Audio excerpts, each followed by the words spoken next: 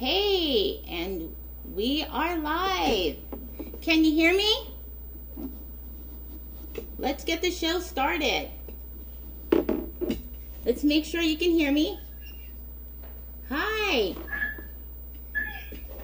And welcome to another Saturday. Can you hear me? Hi, yeah.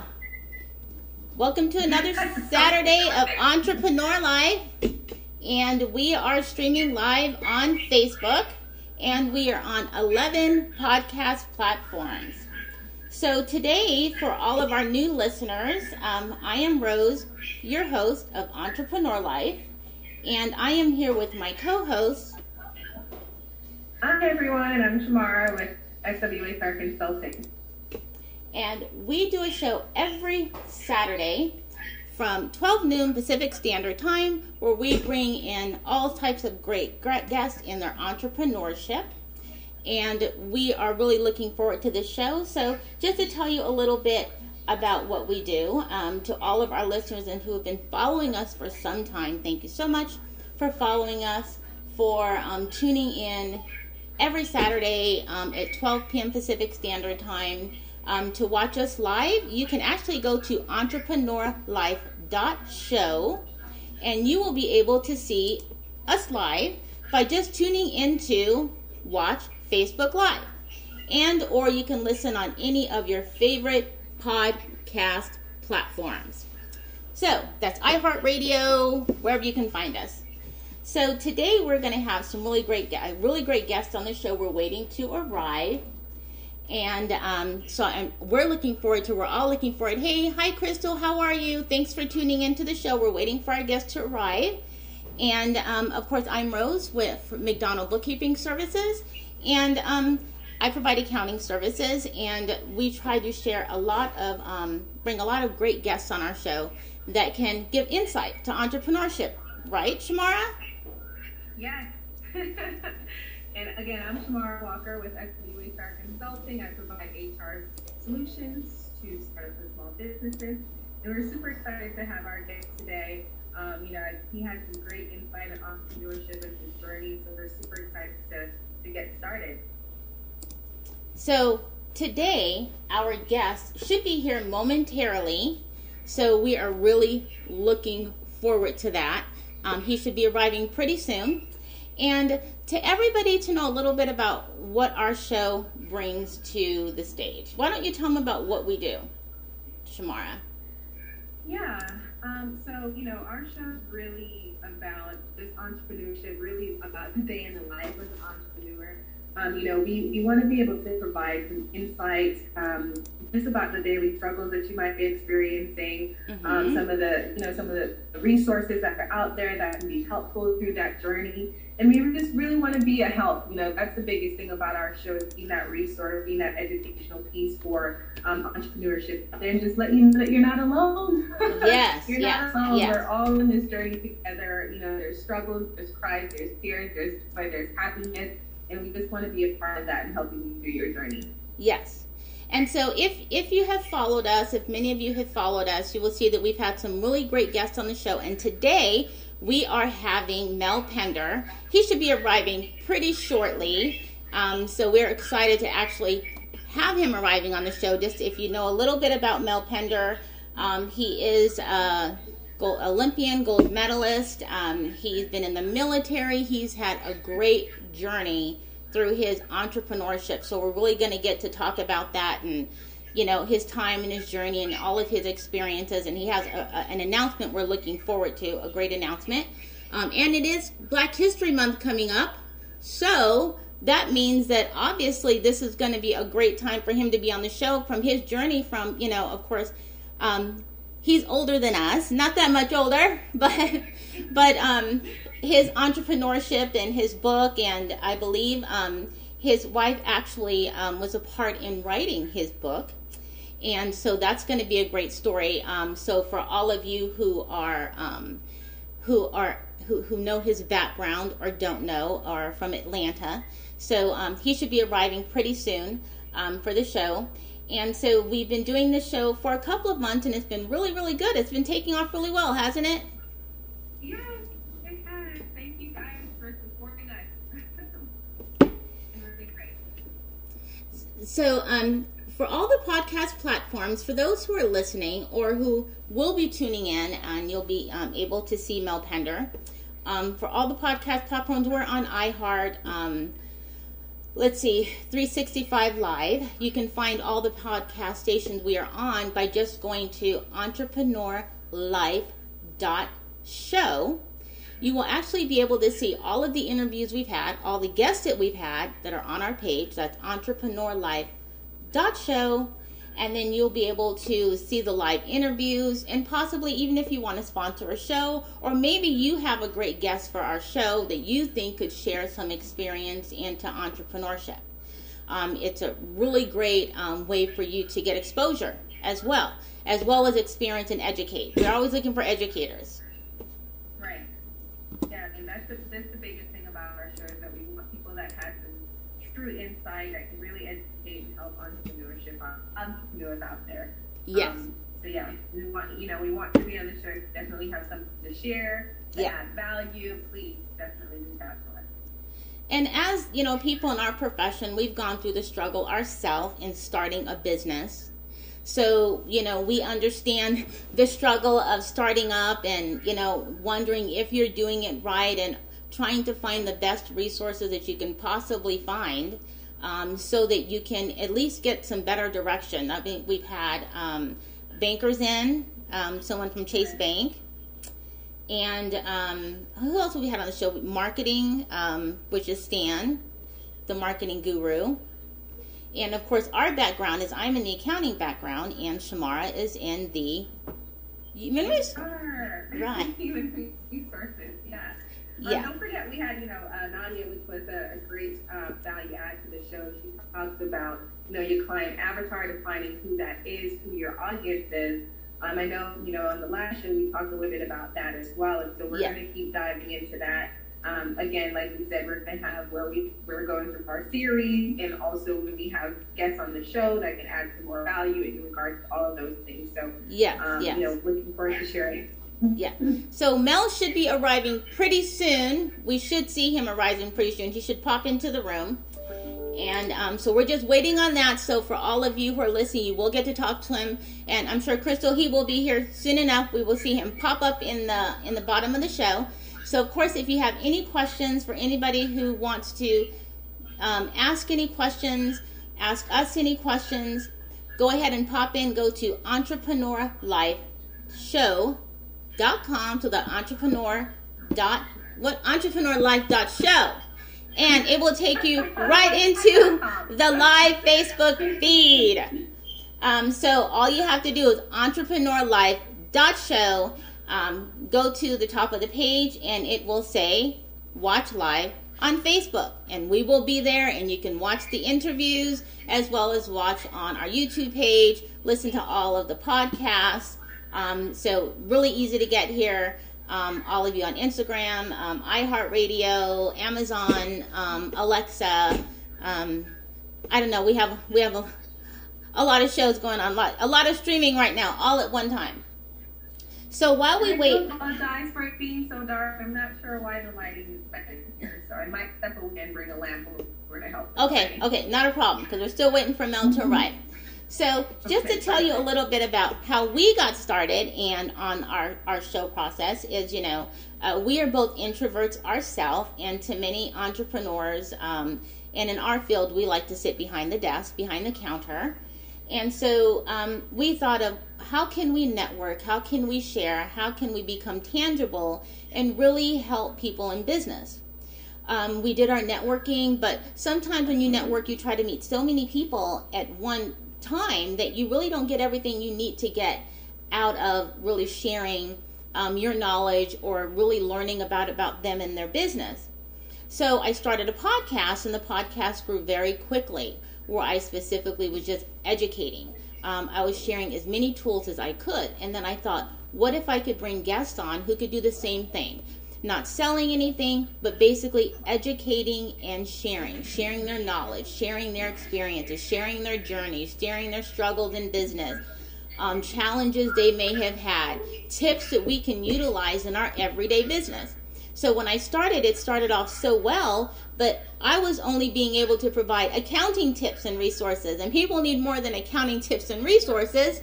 And so as it grew, I thought, what a great, another great person to add that kind of matches my fit was Shamara on the HR part of it and the human resource part.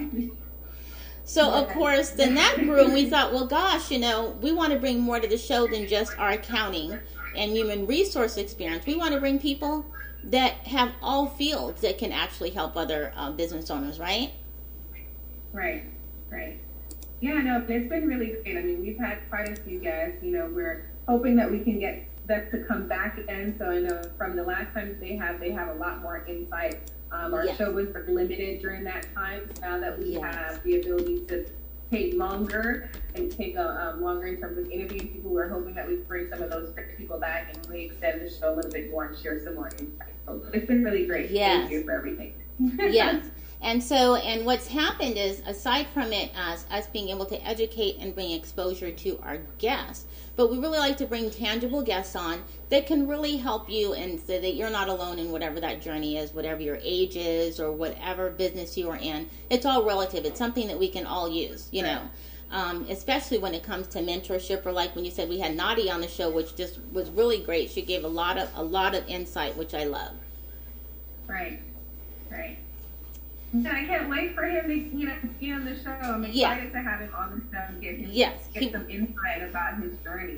And we are working on some I can't really say who our other guests are, but we're working for some other great guests for March, and we've really become a little bit picky, I guess you'd say, on the guests we have on the show, because we really want it to be tangible and, a guest that can really be intuitive and educational and experienced and have a background and just a really great story. We had Papa John Aviance, which was 2 weeks ago, which was, as a matter of fact, I have your shirt here, Shamara, and the book. I want my shirt. I can't wait. Yes, I have it here. As a matter of fact, I have it right.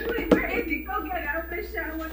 I want my So, for all of you alive, we had Papa John Aviance on the show, and here is his book. Whoops, if you can see that. So, Balancing the Scales. He was a really, really, really great guest. And so, which we plan to have him back when I believe when he comes out with the show, correct? He's gonna allow us to interview him again. Yes. And so we want to, of course, bring him on. And here we go. Electric. Yes. So electric. I love it. Really great interview. He has a wonderful story that we can all take something from. If you're not familiar, go to our page, Entreprenuerlife.show, and you will be able to see that interview. And as a matter of fact, we had Dr. Miami, that was a fun interview. Very fun interview with Dr. Miami. If you go to our page, Entreprenuerlife.show, you will see that interview as well. Did you see the Dominique with him? Yes. So we are really excited that Dominique has really kind of helped us and teamed up with us in a sense, and really bringing us great guests. And now we've teamed up with another publicist, which now is how we have Mel Penders. And so she's brought us a few upcoming guests as well. So, which is really good to connect, because then we can market them as well as get their story out there. So I'm hoping he gets here pretty shortly. He should be here shortly, because I know people are looking forward to that, and and I can actually see my live feed here on actually on my Apple. So there seems to be some people waiting in the room for him. So we can't see you, but we hear you out there in podcast land. And yeah. So so while we're waiting for Mel, as we know, it's Black History Month is coming up, and he will be sharing some information with us for Black History Month. And of course, he has his book out, which is I want, he should probably introduce this, but his biography, Expressions of Hope. And if you can see in the background, he is a gold medalist and Olympian. And this book, Expression to Hope, is his biography. Oh, I see him. And he has arrived. Yay! So we are about to get him on screen. Woo! Party time! Party, okay. Okay. So, for everybody who's been waiting, the man is here. Oh, yeah. Yes. But we have no problem trying to get you. All right. Mr. Mel Penders. Woo! Okay, whoops. He disappeared for a minute. He's got to come back. We're still close. So close. Let's see where he went. Okay, so that was a teaser, people. For people who are watching, that was just a teaser. Okay? But he's coming back. That was a teaser. So this is him, of course, in the background. And sorry you're all patiently waiting. If you saw us, I'm amazing. You know, if you can't see me, but I'm pretty amazing. Shamar, we're pretty amazing, right? So if you were on the live, you'd be able to see how awesome we are. You know, I did my hair. Shamar did her hair. Today. I'm a curly Q today. That looks great. So for all of you who are missing the live, you could be seeing us amazing, beautiful women here on the show. Right. So, yeah, but he should be right back on shortly. He must have probably just lost reception. So hold tight. Okay. We're going to get Mr. Mel Penders on the show. And I will actually, maybe I'll let you introduce Mel. Is that okay with you? You can introduce Mel. You can introduce. Right. Yeah. Definitely. Because I have lots of questions. I do have lots of questions. Because, you know, I'm always interested in people's stories that were before our time when they really went through the struggle. Because we say we go through the struggle, but it ain't nothing like they go through the struggle. You know what I mean? Right. We're not the first black business out there. And I can just imagine the time of being the first black business owner or one of the very first, and just the struggles that you have to go through just on that alone, and the time and period it was. You know what I'm saying? Right.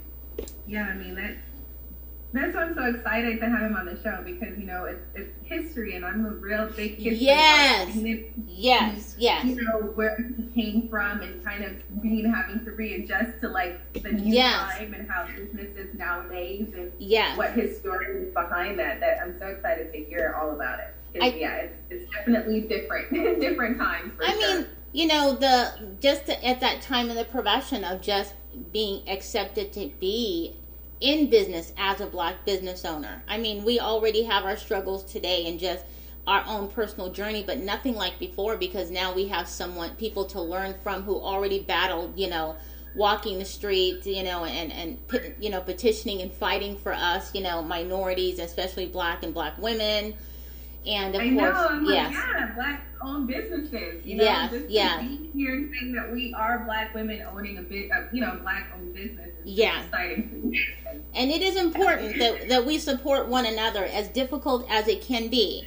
It is very important, and learning from our elders and those before us, it's extremely important that we learn that. So hopefully he will be back shortly. He must have got lost, a little bit of reception. So, but aside from that, for everyone else, a little bit more about some of the upcoming guests that we have coming on. So we do have a nutritionist coming on, and so actually I read up on her a bit. You know what? Oh, there he is. Okay, people, no, I think he's really back this time. He's really, really back this time. Okay, let's get him in the show. And now let's see where we go. Okay. There he is. All right. Hi. Welcome back. Thank you. We've had a hard time getting you. These phones. Take young people to work on these. Work with these phones and technology. Yes. Thank you again. So I'm going to introduce you to the show so that everybody gets to know who you are. So Mel Penders, he is an athlete, a former Olympian gold medalist in the 4x100 men relay in the 1986 Summer Olympics. Yes. Was a member of the Philadelphia Pioneer Track Club, and is now an entrepreneur, an author, who wants to share his journey and his work in really just shifting from being an athlete to now an entrepreneur and also an author. So we're super excited to have him on the show today. We're excited to have you on the show today. So please tell us a little bit more about yourself and your journey, and we're excited to get started. Author sounds so important. Author. I mean, it just, Author. it sounds so fancy. Well, we've been having a tough time getting you guys, but it's a pleasure to be on your show. I have to really thank Arlena Richardson for her effort to help me with my book and with promoting my book and also getting me on these beautiful shows like this. My wife and I, we worked on this book for like 5 years, and one day she said, it's time to write your book. And because so many people were saying, Mel, you need to write a book. You've done so much in your life, and you need to tell that story, which probably would help a whole lot of people, a whole lot of kids and older people. And I've gone through a lot of things in my life that, I could probably take a year to tell you about some of the things that I went through, discrimination and racism and so on and so forth. But, as a kid growing up in the South, I would see things in my neighborhood. I see things that was happening back in the day, but you're too young to remember that, both of you probably. back of the bus and right on the back of the bus and black and white water fountains and people calling your names because of the color of your skin.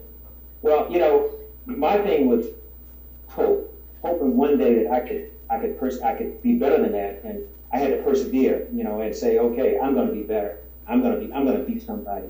In fact, when I was younger, when I was like 13, 14 years old, I told my mother, I said, in fact, what happened was I was standing on the corner with my buddies. Mm-hmm. And back in the day, the police would come to our black neighborhoods and turn their lights out at night. We had just a little raggedy cafe, we call it the Stand. In that stand, we had a little pot-bellied stove that keep us warm in the winter, and a pool table, and we got hamburgers and hot dogs with this gas stove.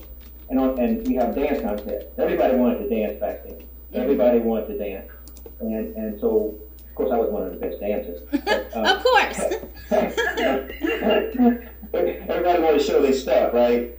But the cops would come up there and turn his lights out and jump out of the car and start beating up the biggest guy on the corner there, and I went home so fast one night, and I told my mother, I said, look, one day I'm going to make you proud of me. I said, I'm not going to be on that corner after 9 o'clock at night. And that's the only thing we had to do. That's all we had, was go on the corner on Friday nights and with all our friends and dance and just, have a good time when we weren't playing football.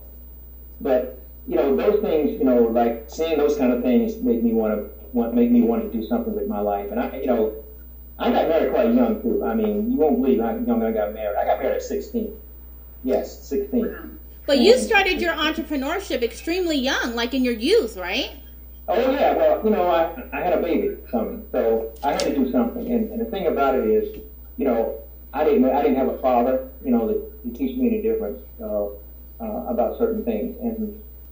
And so my father and mother divorced when I was like 10 years old. And so we moved from a little town called Dolphin, Georgia, to Atlanta, and lived with my grandmother.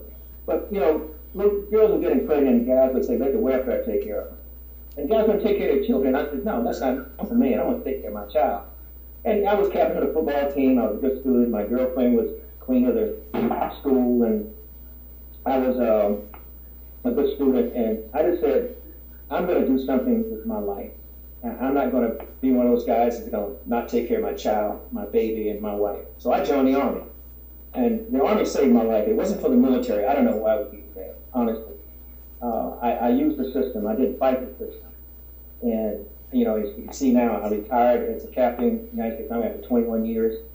And I made 2 Olympic teams and being one of the fastest guys in the world, and went track until I was 25 years old.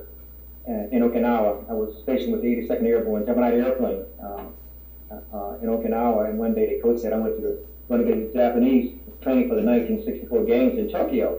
And I said, Coach, I don't think about track. Well, look, you're the fastest guy on the football team. Go to supply, we'll pick up your supplies, some shoes, and I'll pick you up and take you down to Nargo, northern end of the island, and just watch the Japanese. Just watch the Japanese. I said, okay. He said, everything they do, you do. Okay, I said, okay. So I watched the Japanese, the gun went up. I said, oh, well, I think I better go now. Do you think? 30 yards down the track, I caught the Japanese and I won my first track meet. And that's how I got in the track. Back in the day, living in the South, you're made to feel inferior. I'm telling you, jobs you had, like I said, people calling your names and segregated schools and I can go on and go on and go on, but you have to read the book to get the rest of the story, okay? What kept you motivated? During that time, I'm just trying to think about how I would have survived in that situation. So what kept you going to keep driving forward and, just being here today? Well, my grandfather. I didn't have my father and mother divorced. Now, my grandfather only had like a third grade education. But the guy, he learned how to read by reading his Bible.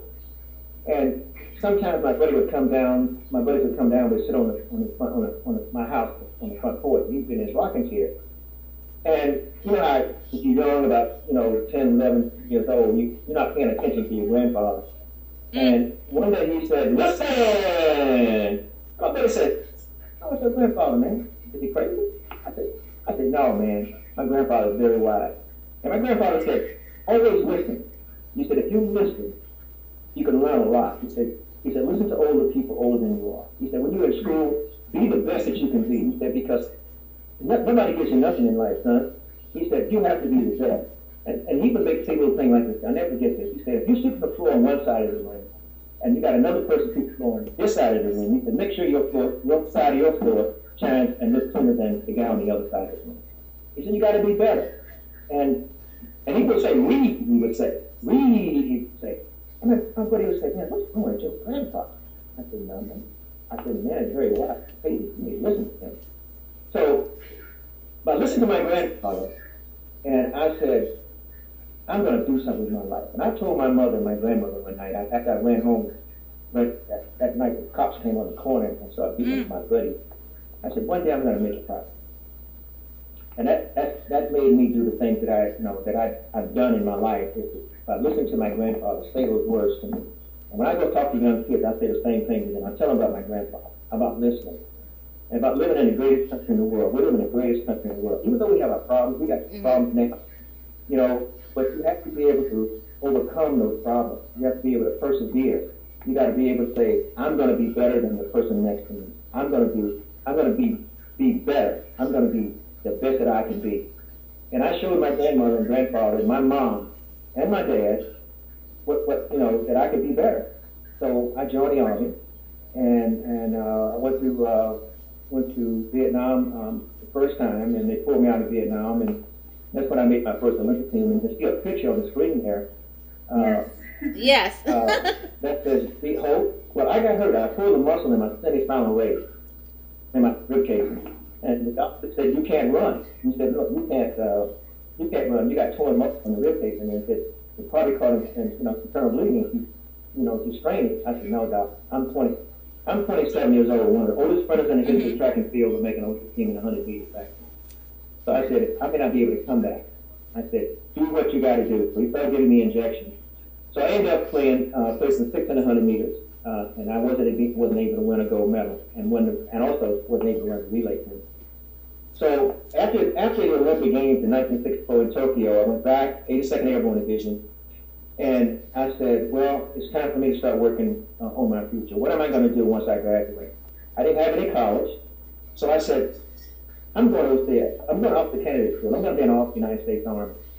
And at the time, during the Vietnam War, if you were smart enough to pass the test and pass the test at 116 on the test, IQ 116, you can go to OCS. And I didn't know I was smart enough to be on 116. I took the test, I studied, and I took the test, and I passed. Okay? And I went to OCS. And right after OCS, Fort Riley, Kansas, I was sent to Vietnam. I mean, right out of OCS, 6 months, I was in Vietnam as a second lieutenant in the Sun Company and fighting and did a lot of stuff. I was talking about Vietnam. So how did you... They pulled me out of Vietnam. They put me out of Vietnam for the 1968 Games. And that's when I made the 1968 Games, a gold medal in the 4x100 meter relay. At age 30, yeah, the oldest sprinter in history of track and field to do that at that time. to win a gold medal and set a world record in the relay at 80.2. And also I set world record in the 50, 60, and 70 yard dash. The 60 yard dash I set when I was 34 years old. No one's ever done that. And so then I got my second tour after my tour. I was stationed at West Point Military Academy. Now, you don't get to West Point unless you're in the top 10 cities contemporary. So when I went to West Point, I was first track coach and picked for that school. And which was, I tell you, was a great, I met some of the most intelligent young men on this earth. And they were just like my son. And in fact, I just had a birthday party. I invited as many as I could find. About 25 of them came to Atlanta, all over the country, California, New York, everywhere. Came to my 82nd birthday party. And that was one of the Wow, congratulations. So how did you jump from you went from military, to being in the Olympics, Olympic runner. I mean, that's a lot of stuff going on to transition. Yes, it was. I mean, if you read the book, you see some of my teammates talk about how amazing it was for me to come out of the jungles of fighting in Vietnam, being shot at, and come back and with 8-9 months to make the Olympic team and win a gold medal and then set world record. He said, nobody does that. He says, "Now, how did you do that?" I said, I think that was God. God had a mission for me, and he still has a mission for me. I'm 86 now. I still look good, don't I? I'm 80. Yes, you look amazing. Actually, I said 82. Oh my gosh. So I just want to be you at 82. So I know many of us like my age. I'm 82, not 86. I wasn't on the show. You're not 80. You're not 86. So many of us like my age and her age, because times are obviously different, and we think that we struggle with equality and racism, whether it's racism, equality, or gender equality. It had to have been so much more of a struggle, or so much more obvious and apparent at your time. I mean, I'm sure it was in the military. I'm sure it was in athletics. I'm sure it was starting your own business. I mean, how do you not have, I guess some people say you have hatred or disappointment, that it doesn't allow them to proceed and endeavor and get to where you've gotten. You get what I'm saying? They just give up. Right. Even in the military, you mentioned the military. When I retired from the military after my last 6 years before my retirement, I applied for the head coaching job because the head coach passed away. And one of the things that always haunted me probably for the rest of my life is the next day they went ready for a head black coach at West Point. Now here I am, bronze medal winner in Vietnam, gold medalist, Hall of Famer, world record holder. I mean, what else can a man do? I mean, I had all this accolades. I mean, how could you not give me this? Well, we're not ready for. I don't think the alumni is ready for head black coach at this point. And actually, the year that I was the interim coach after he died, I had the best season in the history of that school. Then that coach was there for 25 years. And that was one of the things that haunts me today. We live in the greatest country in the world. And, and it bothers me that we still have problems right now with our government. And things that I'm seeing now in our government, I never dreamed that I would see or hear from a leader. I just don't, I can't comprehend that. I just, I'm seeing young men die at very early age and defending this country. And when I was in Vietnam. And then I come here and I see things today that really disturbing to me because the color of my skin and the color of people. And we as black people, we need to come together, and we need to start working on each other. Yeah. We need to help each other. We need to help our young people. We need to get into these schools and let these kids know there's other things out there besides selling drugs. There's other things out there. You can go to trade school. You go in the military. Look at me. I went when I was 17. I retired at 38. I have a great pension. I have a super pension. And another thing, like me, I get out of the military. I retire from the military, and I go straight into business. I had an athletic addict shoe store which was a franchise for like 4 years, and I sold it, and I worked for the National Football League. I designed a track shoe for Mitre Sport. It was a soccer shoe company out of England. I designed their first track shoe. And the one called the Mexico was a world record, set a world record by Houston next year. I worked for the Home Builders Association, Job Corps. I always worked with kids. I love working with kids. And my last job was I was a consultant to a company in DeKalb County, in Decatur, Georgia, bringing in sports to the county. I put on the biggest track meet in the history of Atlanta besides the Olympic Games. People kicked them all over: Jamaica, Rhode Island, Bahamas, New York. They keep. Yeah. I'm from the island, so anytime you say anything about the island, I'm excited.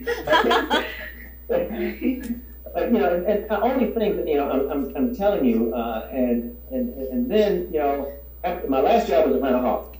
I was president of Atlanta Hawks Foundation Director of Community Affairs, and that was a great job. I really enjoyed that. I left there because the injuries I received in the military, it caused me to go out on disability. I have leukemia.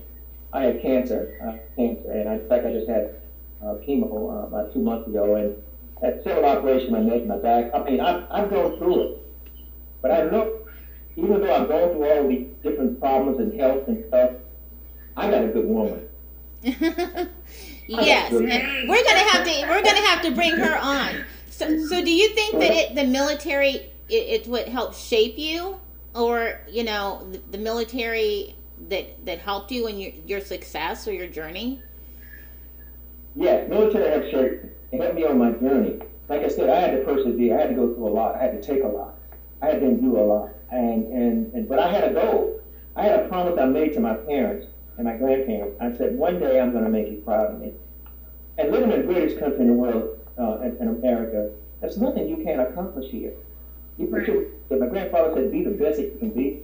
My grandfather said, listen. I never forget. He said, remember I said about sweeping the floor?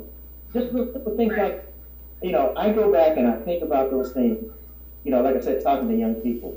But, it's amazing. When my wife said, write this book, she said, it's amazing all the things you have done, all of your accomplishments. Working for the FBI, DEA, helping going to different smaller towns in the state of Georgia, talking to kids about getting off of drugs. I mean, just little things. I mean, I could go on and tell you about all these little things that I've done.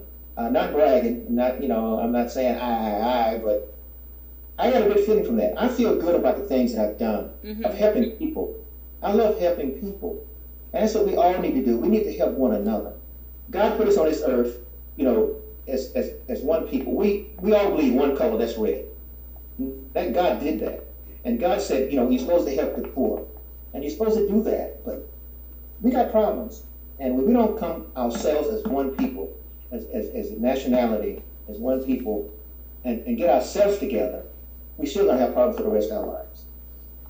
Now, I did see that you had actually organized a Muhammad Ali track club, and that for females, that is, for women?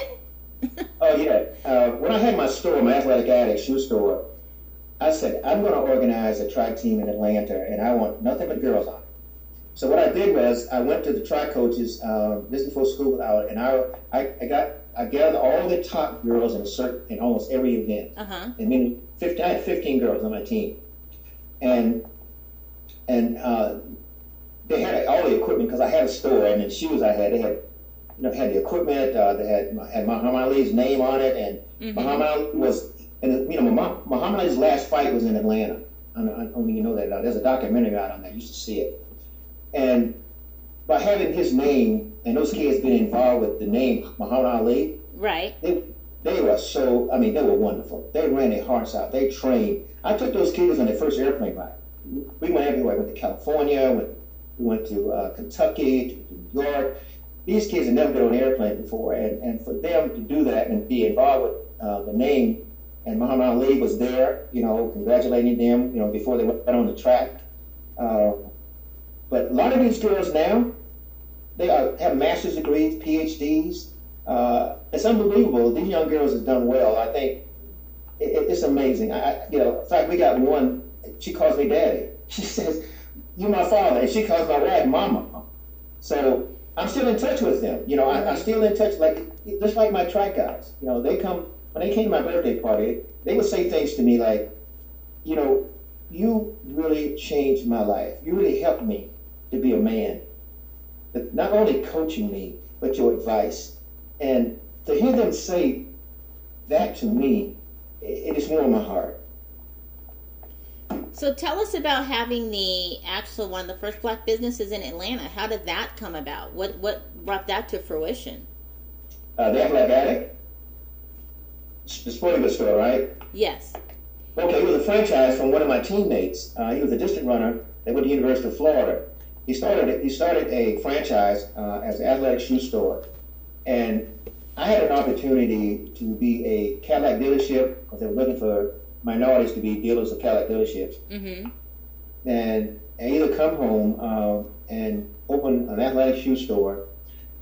And so I chose the store. You know, I chose the athletic shoe store, and which paid off very well because I got to travel. I had the store. I even put on a camp too for the National Football Players Association when I had that store. And that store did a lot for me because I had opportunity to supply equipment to kids in little league teams. I had an opportunity to work for the National Football Players Association to put a camp together called a vocational exploration program. We took the kids out of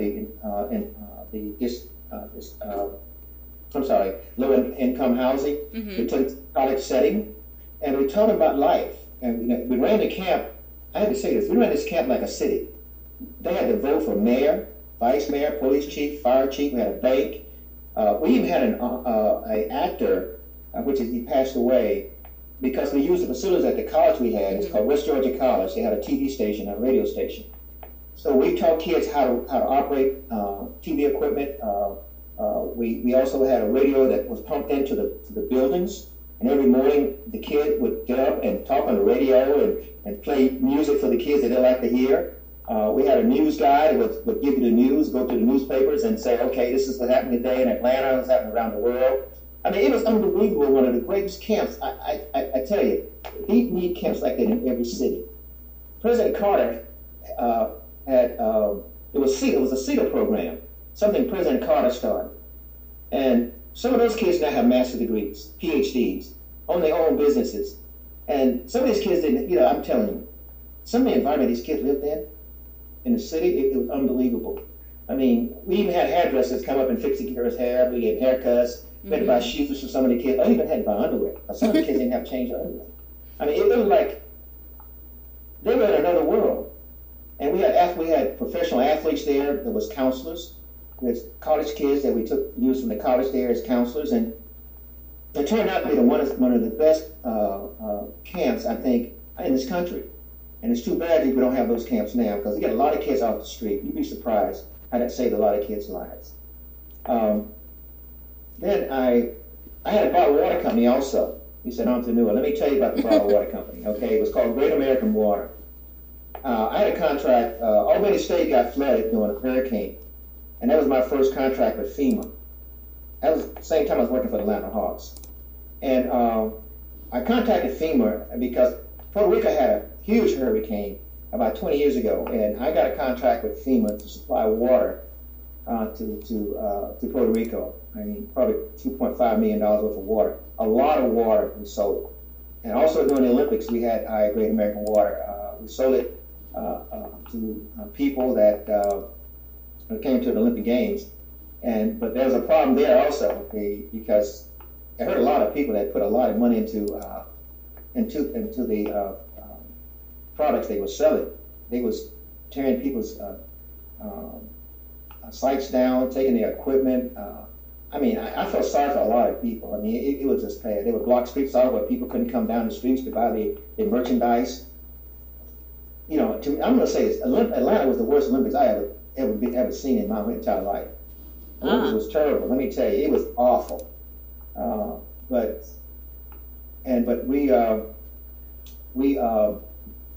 we persevered and we did well. I sold the company, and after I sold the company, I kind of retired and started doing just action motivation speaking around the country. Was it hard to, you know, because of a time of, you know, it's still some racism to, for even, I would think that African Americans starting a business, it would be difficult that you would, you know, that your own would buy from you, or just the struggles you have from your counterparts of other races, you know, not supporting you. I mean, you have to have a really strong supporting party. Yes, you know, discrimination is always there. I'm gonna tell you. I mean, I don't care what you do in America. If you're black and you have a business, or you're trying to get ahead in this country, you really have to persevere. You really have to really work hard, and you have to ignore a lot of stuff. You got to just look over a lot of stuff. I'm telling you that right now. Even today, it's tough. You know, for instance, I'm just going to say this. My wife and I went to a church last night, and it was a church where this mafia guy gave his life to God. And we were the only two people at our table. There's over 500 people there, and we had table number one right up front. And we were the only two people sitting there, and these other people came. I'm not going to tell you where they came and sat at our table, and you can tell they're pretty wealthy, right? Right. And you can tell they felt uneasy sitting there with my wife. And because I'm black and my wife is white, okay? Right. No. So I was sitting there, and we were sitting there, and lady kind of turned her back to the side, and I kind of tried to get in. You know me, I'm the type of person that I love people. I was trying to get in a conversation with the guy. He was a big real estate guy, and you can tell he didn't want to talk to me. And I was telling my wife, I said, "Did you feel that?" You know, my wife probably don't feel things like I do because I'm black. Right. You know, my wife's a minister, but we never had any problems, really, discrimination because of our race. Even have people of different colors always talk about how great we look together, and how, in fact, we go to an all-black church, and my wife is part of the church there. Mm-hmm. But it's just the things where you still see people who have crooked minds. You know what I mean? Yeah. They still think, you know, people are different because of the color of their skins, or when they see mixed marriages and when they see stuff like that. Mm-hmm.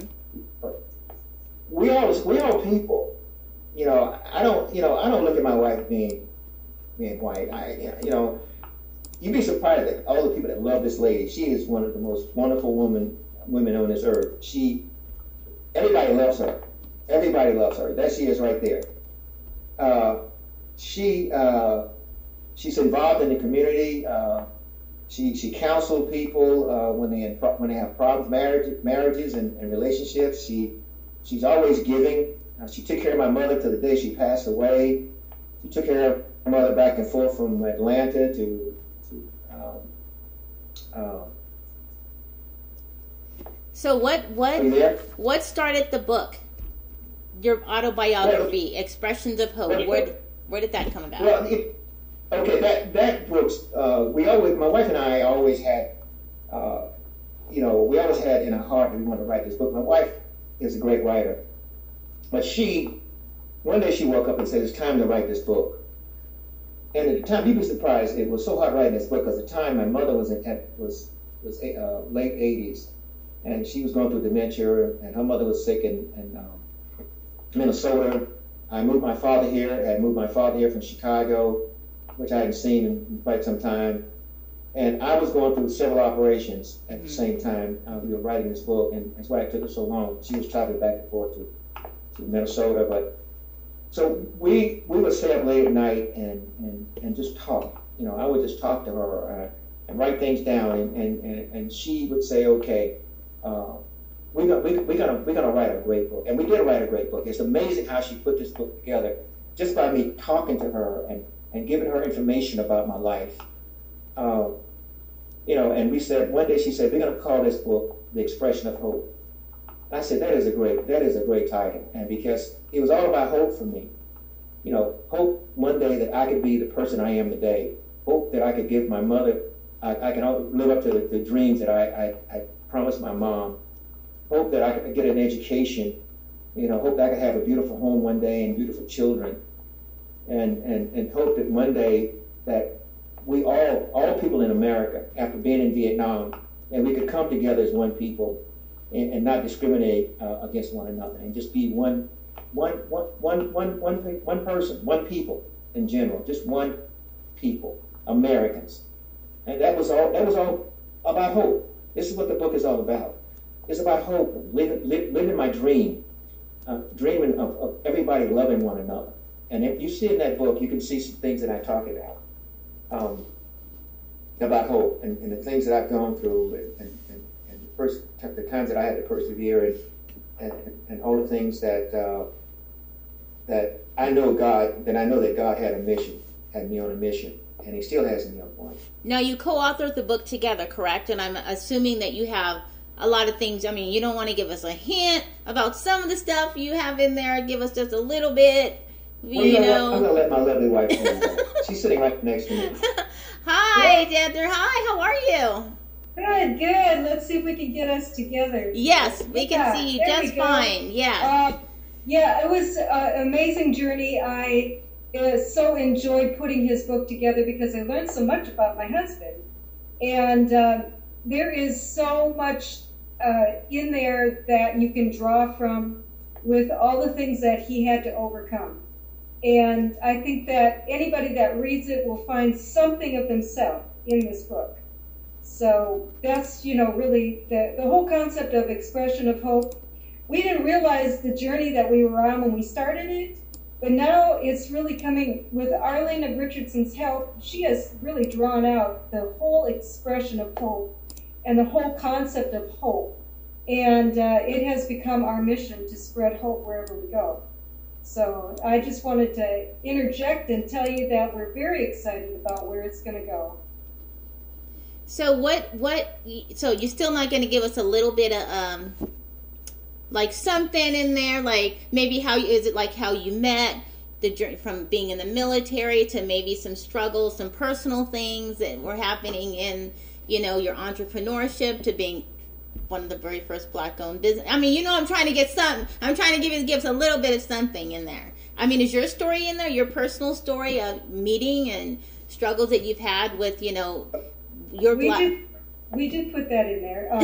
Actually, the way we met was at a church parking lot. And it was, when your moment in time is, and that was our moment in time. And I think that we haven't had any major struggles because we fit together so well. In fact, our first date, or it was really our second date, we went out to, Melvin said, "Oh, I want to buy you something." So he took me to this clothing store called Macy's. Macy's? They had Macy's then? I'm just kidding. Yeah. So anyway, we went to Macy's, and we were walking in, and there was this Black woman sitting out there on some kind of a ledge, and she looked at us, and she said, "Man, you two look good together." And we looked at each other like, okay. And then everywhere we went, we had people commenting on how well we looked together. And so it was like, when I was thinking something, he was saying it. Or when I was saying something, he was thinking it. We fit together so well, and it has never stopped. So, there wasn't much that we had to do to overcome anything in a relationship because both of us were seasoned veterans at relationships, and we knew what we were looking for, and we found it in each other. So that part was not a struggle. Well, it's amazing when she said we met in the church parking lot. I had moved my mom in with me because we had sold our home and she couldn't stay by herself anymore. And I was taking my mom to church with me because she couldn't, like I said, she couldn't live by herself anymore. And one Sunday I spoke to the youth service that morning, and that's when Debbie was at the church. And when I walked out of the church, there was Debbie, and I didn't see her. The minister was greeting everybody after we left, and Maynard Jackson's son, who was a good friend of ours, he played the drums in church, and he calls Debbie Mom. And he said, and the minister stopped me and said, "I want you to meet somebody." So he came over to my car as I was leaving, and Reverend Durley, who's a minister of that church, pastor of that church, he said, I want you to meet somebody. So and then Debbie was introduced to me by his name is Bumpy. We call him Bumpy. Buzzy. I'm sorry, we call him Buzzy. But I said, I want you to meet my mom. So she came up to the car and I shook her hand. And I reached out and I shook her hand, and we couldn't turn each other's hands loose. I don't know what it was, because I wasn't going to get married again. I'd been married once. I said, no, I'm not married. I'm not married. Not me. I had it. But I don't know what happened. I think it was a gift from God, that he sent her to me, because all the things that happened in my life, about meeting her and marrying her, and how she took care of my mom and helped me with my dad, and how she took care of me when I was sick, going through my surgeries, and her mother. I mean, it's amazing how we just came together as two people. I mean, it is, everybody loves this lady. It's amazing. Everybody loves her. Yeah.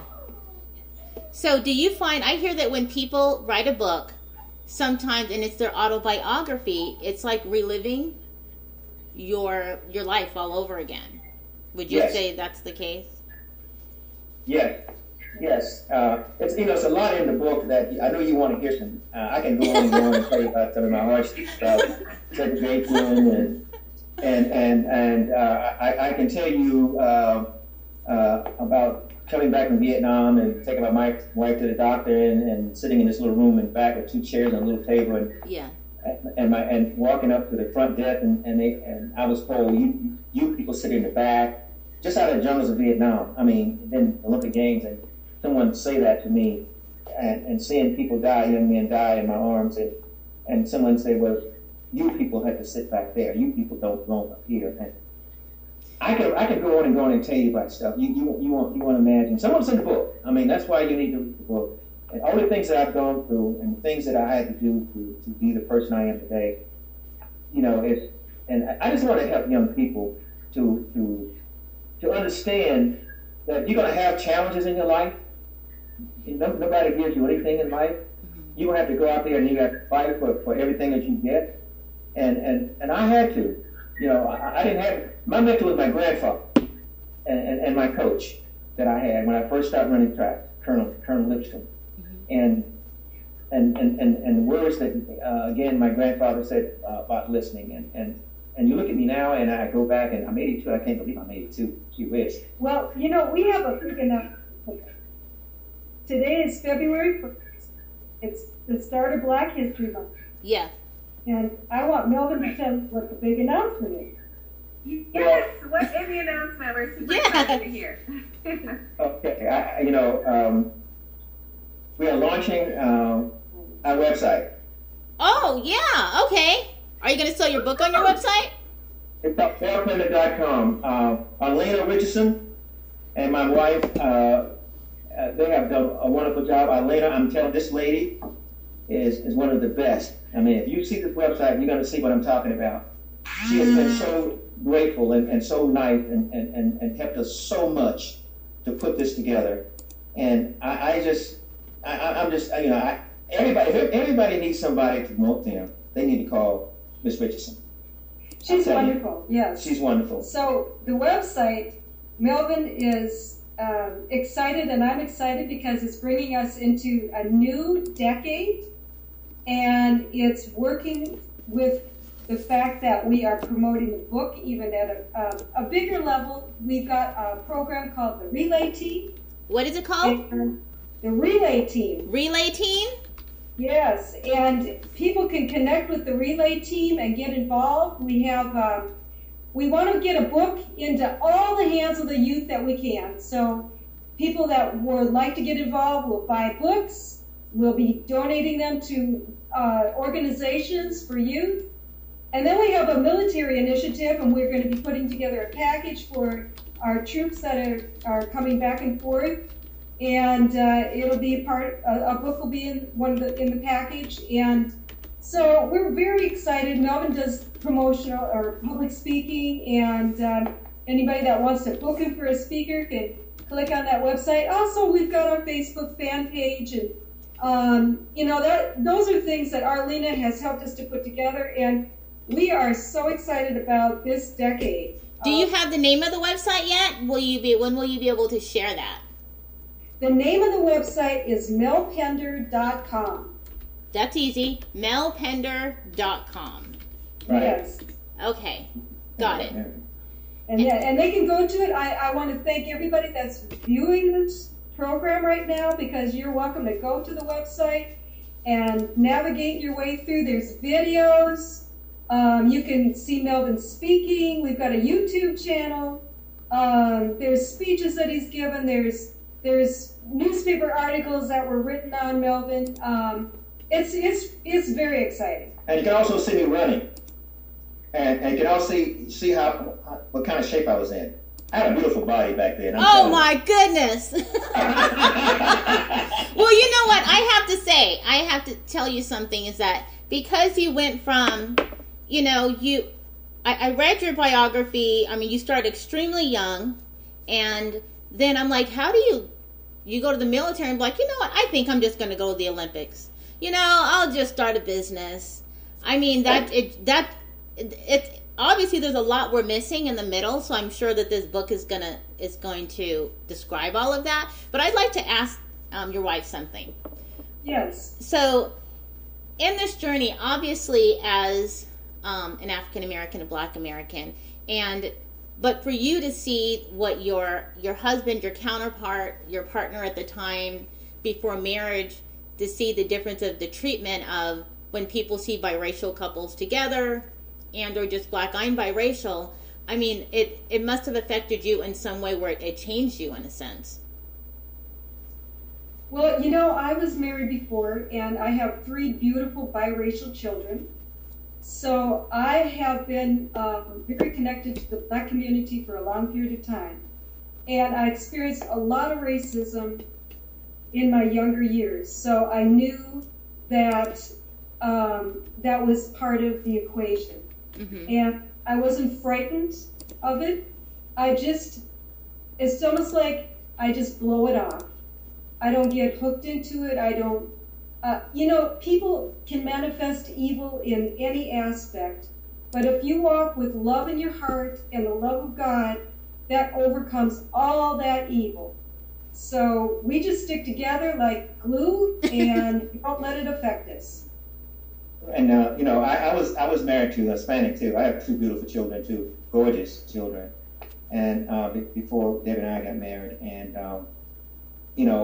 I could see it then too, but it never bothered me. I would laugh at people because I know how good we looked. We have beautiful children. I mean, we walk down the street and people want to stop and always tell them how beautiful our children were. And I'm educated. I'm an educated man too, and I know. And I had to work hard to get my education. I mean, it's in the book. I had to travel 50 miles one way from West Point to Staten Island, also to Long Island, to finish my degree at Delphi University. 2 days a week after practice. Like I'm saying, we're leaving a lot of stuff out of the book because we want you to read the book. But if you see, I traveled 50 miles, maybe a bit further than that, from West Point Military Academy in the wintertime, in the snow. Palisade Parkway was sometimes closed down. You have to take alternate routes to get back to the West Point. There's a lot of things in there that we can't tell you everything about it because it takes too long to do that. But it's things in there that you'll see that, how did he do that? How did he do that? And relationships and marriages, it's there too. I always wanted to have a beautiful wife and a beautiful home, a beautiful car. I would see these things, and I used to carry golf bags to make money. I saw that in your story. Yes, and make $5 for 18 holes. You got that 4 or 5 hours out there making $5, and sometimes you carry 2 bags, and I'm just a little guy. I wasn't a big guy, but make that, say, $10 if I had 2 bags was a lot of money back then. But it was a thing where, the things about me is that I never gave up. And I tell the kids, I never say you can't. And I've been in a situation where I just wanted to give up, but I never would give up. I had people say things to me, things like happened to me at West Point, things like happened to me with my mother when I would take her to the doctor, like back in the back when I was a kid, I would go to a movie and take my little girlfriend and had to ride on the back of the bus. And I mean, little things, I can go on and go on and go on. I think a lot of that is in the book. Right. And the school I had to go to, you'd be surprised at the school they had for blacks in the community that I lived in. It was unbelievable. When I first moved here from Dalton, Georgia, we went to a school, was beautiful in Dalton. Moved down to Atlanta, DeKalb County. Mm-hmm. We had to go 2 classes in one classroom, and they wouldn't give us a bus to get to school. I mean, then they built this long building out of cement blocks with no running water, little pot-belly stove to keep warm, and an outdoor toilet about 50 meters from the school. Right. And all the books, hand-me-downs from the white schools. All the football gear we had, when we had a little football team, wasn't that great, but to play football, just to get that equipment when I was a kid growing up, it was like a miracle.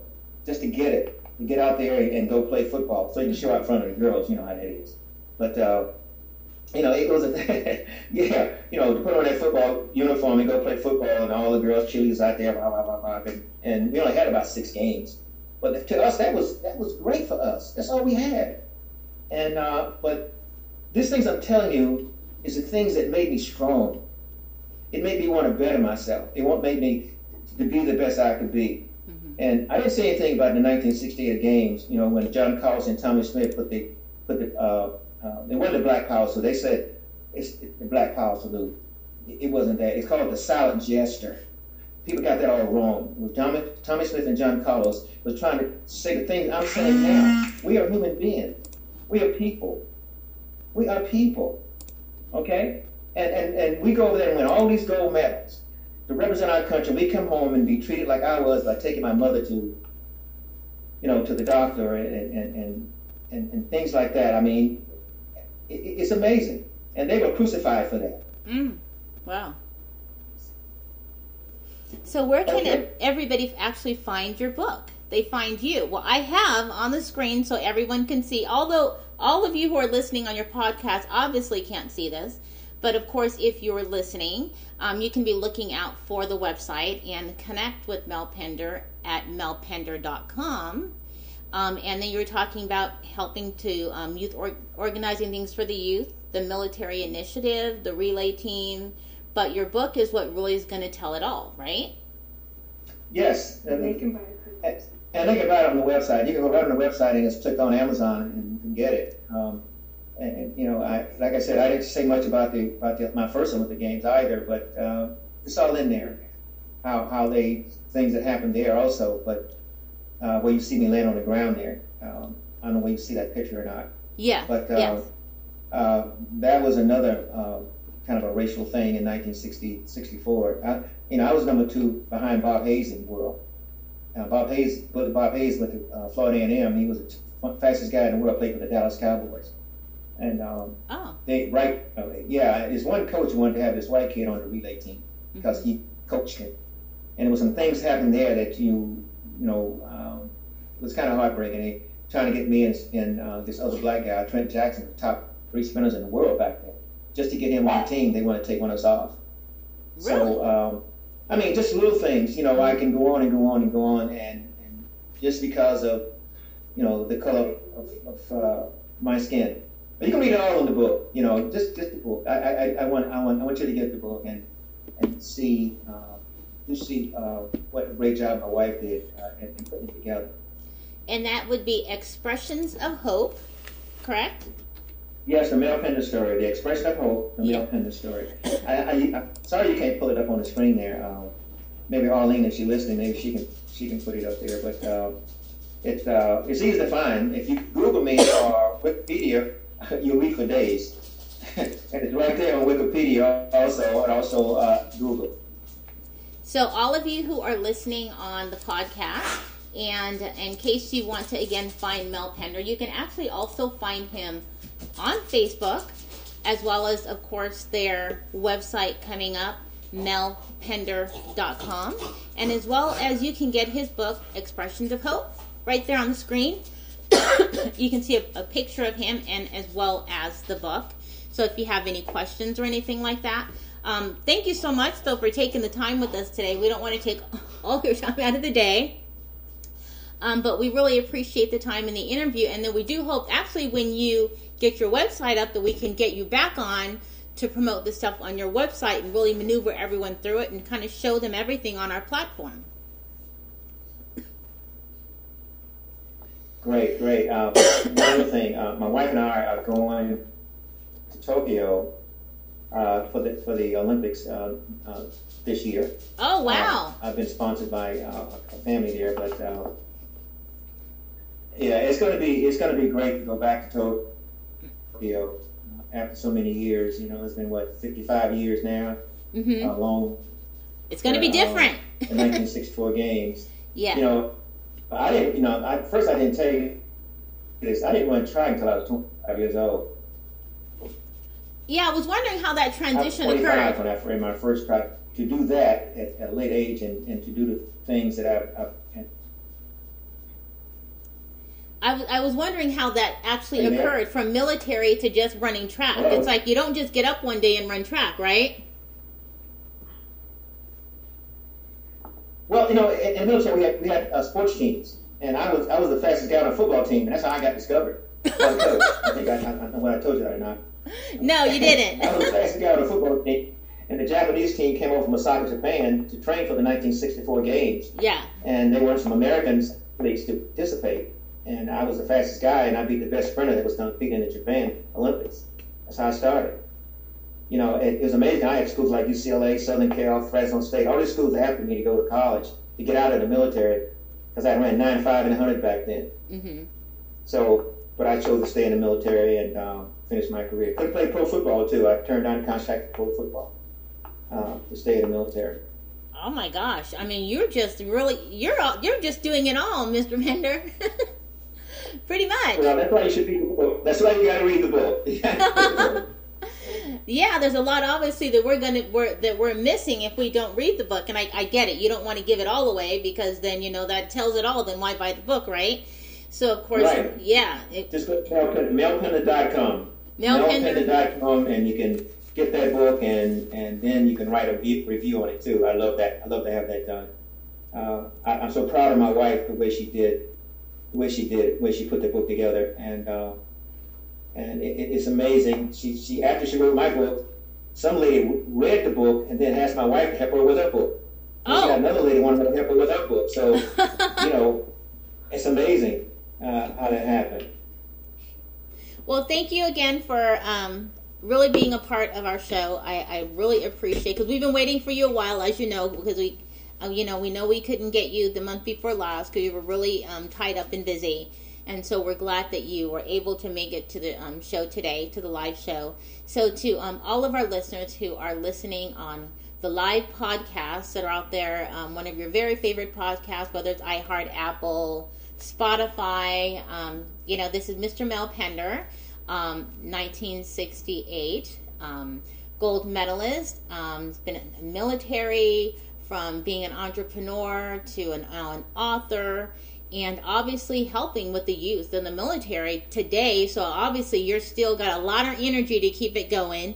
We want you to look him up, look for his book on Amazon, go to the website, and Expressions of Hope. If you get lost and forget where that is, just visit our webpage, entrepreneurlife.show. You will see the live interview. You will see the live interview on YouTube. You can listen again on all your favorite podcasts to replay. Is there anything you want to say before we close out the day? I want to thank you very much for having on your show, and thank Alina Richardson for her super help. This couldn't happen without her. Yes. She's been very wonderful in putting this together and helping me with my future. Yeah, and we were kind of a little disappointed, I guess you'd say, that when we really wanted you on, but we understood that you had to miss the last time. So we do want you to come back when you actually are able to, when you get your website up, because we really want to get that promoted and get it out there, because we want to see it too. So. Well, it's up right now. You can click on it right now. Now it's up. Oh, awesome. Okay, so everyone can go to melpender.com. That is up right now. Perfect.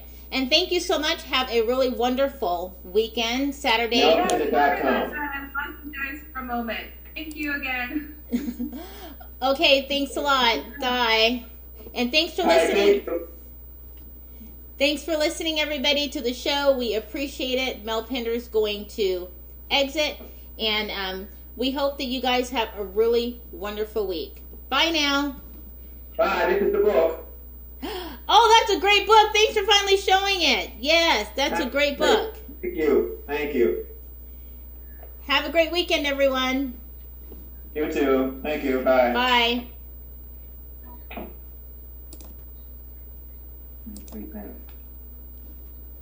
On the date.